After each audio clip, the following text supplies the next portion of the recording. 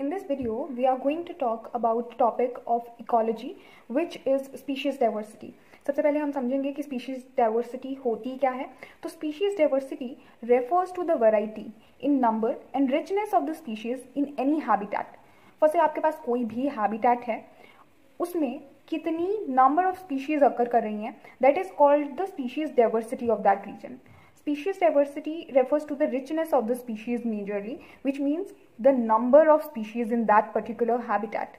For say you are having a small geographical region, how many species would be occurring inside this region is known as the species diversity of that region. अब हमारे पास species diversity को study करने के लिए अलग अलग indices बनाए गए हैं ताकि हम किसी भी कम्युनिटी की या किसी भी रीजन की स्पीशीज डाइवर्सिटी को देख सकें. I hope you guys know about the difference between population, community, ecosystem, biosphere, how these eco levels are arranged, and if you guys don't know, then tell me in the comment box. I would be making another video about that in detail, but for now I would like to tell you that population is a smaller unit. It starts from organism actually. एक जो organism होता है फिर एक ही species के organisms मिलकर एक population बनाते हैं और अलग अलग populations के मतलब अलग अलग species के लोग जब एक region में इकट्ठे होते हैं particular geographical habitat में, they are called a community, and including these living people or the species, living species included with the non-living surroundings is considered as an ecosystem where they inter. So let's get back to the topic of discussion which we are going to discuss in this video. Indices आते हैं. Number first is the alpha diversity, number second the beta diversity, number third the gamma diversity. So firstly we are going to talk about the alpha diversity. Alpha diversity very simply हमें ये बताता है कि अगर हमारे पास कोई particular area है या इकोसिस्टम है या फिर वी कैन से कम्युनिटी है तो उसमें कितने नंबर ऑफ स्पीशीज अकर कर रहे हैं. आप बस आपके पास एक पर्टिकुलर रीजन होने वाला है, एरिया होने वाला है, इकोसिस्टम होने वाला है और आपको बस उसमें काउंट करना है कि इसकी स्पीशीज रिचनेस कितनी है, मतलब इसमें कितने नंबर ऑफ स्पीशीज है. हमें ये देखने से कोई मतलब नहीं है कि यहाँ पे कितने नंबर एक पर्टिकुलर स्पीशीज में कितने इंडिविजुअल्स हैं या कुछ ऐसा. बस हमें यही देखना है कि वेराइटी ऑफ स्पीशीज कितनी है इस पर्टिकुलर रीजन में. यहाँ पे I have drawn this particular area या फिर इकोसिस्टम यू कैन से. अब यहाँ पे यू विल सी कि कितनी अलग अलग तरीके की स्पीशीज हैं. This is one type of species, this is another type of species and this is also another type of species, right. तो यहाँ पे टोटली अगर हम देखा जाए इंडिविजुअल्स को नहीं काउंट करेंगे, वेराइटी ऑफ स्पीशीज को काउंट करेंगे. सो first variety is this, second one is this, and the third one is this. The total number of species is 3. Hence, the alpha diversity of the region comes out to be 3. To make you understand in a more proficient way, I have taken an example of a particular ecosystem. Say this bowl is an ecosystem. This is a community. Now, you have to tell me that how many species are there and what would be its alpha diversity. Now, variety of species here, we only need to focus on the variety of species. Now, how many types of varieties are there?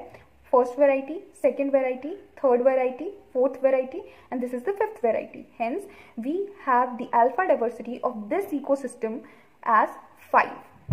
Up next, we are going to talk about beta diversity. Beta diversity, very simply, एक particular ecosystem के बारे में नहीं होगी. Beta diversity में हम compare करेंगे ecosystems को. Beta diversity shows you comparison between ecosystems और वो हमें ये बताता है कि दो इकोसिस्टम में क्या चेंजेस हैं और कैसे वो डिफरेंट हैं. मतलब कि बीटा डाइवर्सिटी में हम ये देखेंगे कि एक इकोसिस्टम के पास कितनी यूनिक स्पीशीज हैं when we are comparing it to another ecosystem. तो अगर हमें बीटा डाइवर्सिटी काउंट करनी है तो हम ये देखने वाले हैं कि इस वाले इकोसिस्टम में कितनी यूनिक है और बी वाले इकोसिस्टम में कितनी यूनिक है. फॉर ए इकोसिस्टम आप देख सकते हैं कि ये वाली भी इधर प्रेजेंट है, ये वाली भी इधर प्रेजेंट है, ये वाली स्पीशीज भी इधर प्रेजेंट है.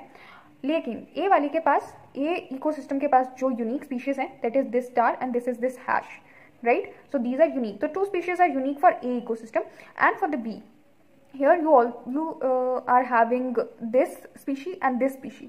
These two species are unique to B ecosystem, right? So in total we are having 4 species between these two ecosystems which are unique to them. तो टोटल काउंट हम करेंगे दोनों के लिए. तो star and hash are unique to A and this are unique to be. तो beta diversity of this reason would be 4. Here again to explain you the concept of beta diversity, I have created an illustration जिसमें we are having two bowls and these two different bowls are representing this is another ecosystem. ये अलग ecosystem है, ये अलग ecosystem है, इधर अलग community है, इधर अलग community है. तो यहाँ पे क्या रहता है कि इस वाले ecosystem में कितनी ऐसी species हैं जो इस वाले ecosystem में नहीं है. तो यहाँ पर अगर हम देखें ये वाली भी यहाँ पे प्रेजेंट है और ये वाली स्पीशीज़ भी यहाँ पे प्रेजेंट है और ये वाली स्पीशीज़ भी इन दोनों में कॉमन है. लेकिन अगर ये वाले बाउल की बात की जाए तो यहाँ पे ये वाली स्पीशीज़ और ये वाली स्पीशीज़ ऐसी हैं जो इसमें प्रेजेंट नहीं है. तो देयरफॉर इसके लिए जो हमारे पास यूनिक स्पीशीज़ हैं दोज आर 2. और कौन सी ऐसी स्पीशीज़ हैं जो यहाँ प्रेजेंट है लेकिन यहाँ प्रेजेंट नहीं है? This red one and this glitter one. तो ये दोनों यहाँ पे प्रेजेंट नहीं है, तो इसके लिए भी यूनिक स्पीशीज 2 हैं. तो इन टोटल इन दोनों इकोसिस्टम्स की जो बीटा डाइवर्सिटी आएगी that would be 4. Up next is the gamma diversity. Gamma diversity directly tells you about the species richness of a particular region, right? जो gamma diversity होती है, it tells you कि if you are having a large region which is having many number of ecosystems, it is not having limited number of ecosystems. A large region could be having whatever count of ecosystems, right? So यहाँ पे अगर A ecosystem, B ecosystem और C ecosystem consider किया जाए तो हम इसमें देखेंगे कि टोटल नंबर ऑफ स्पीशीज इस पूरे के पूरे लार्ज रीजन में जितने भी इकोसिस्टम्स हैं अलग अलग कितनी हैं. तो यहाँ पे unique number of species for every ecosystem देखेंगे जितने भी इकोसिस्टम एक रीजन में होंगे. तो यहाँ पे 1 2 3 4 5 6 these are again repeated, right. So these are the total number of species जो कि एक यहाँ पे लार्ज रीजन में जितने भी इकोसिस्टम्स थे उसमें अकर कर रही थी. तो hence the gamma diversity of this reason would be 6. To explain gamma diversity, I have created this illustrative example of a large region which maybe is visible to you. I have created this rectangular large region and in which we are having different kinds of ecosystems. So this particular bowl is one kind of ecosystem, this is another, and this is another ecosystem. So we would count the number of different species in every ecosystem which is occurring inside a large region, right? So the number of species, this 1, this 2, 3, 4, 5, 6 and this is repeated, this is also repeated, this is also repeated, this is also repeated, 7, this is 7, 8 and others are repeated. So the total number of unique species inside this large regions in different ecosystems comes out to be 8. So the gamma diversity of this large region is 8. अभी तक को I am really sure that it would be clear to you कि क्या होती है alpha diversity, beta diversity and the gamma diversity.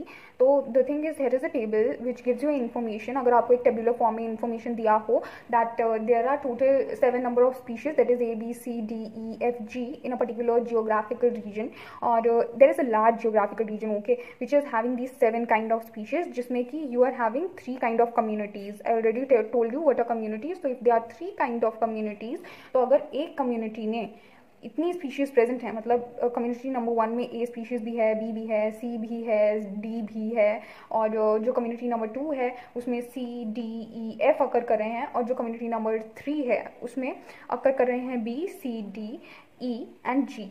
So it is very evident that what would be their alpha, beta and gamma diversity. If you want me to make more videos about any of the topics you are concerned that it is not clear to you, so I'll be making an illustrative video and I'll make sure that it would be clear to you. To comment down and subscribe my channel.